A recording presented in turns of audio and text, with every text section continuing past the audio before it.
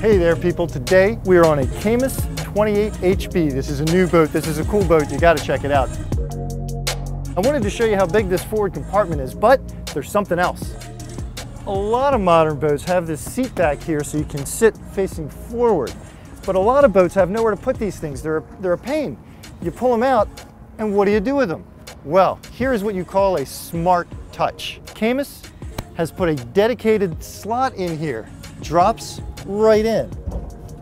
But that is not the only thing about this boat that's smart. This aft casting deck is as fishy as it gets, people. Full, unencumbered fishing surface, but you do get your aft bench seat in the center. More importantly, there's a 35-gallon live well right here. And if you want it, there's another 35 optional on the other side of the boat. This leaning post is another thing that's just downright smart. You got your rocket launchers. Yes, it's sturdy. You got storage in the back, and down here, the slide out Yeti.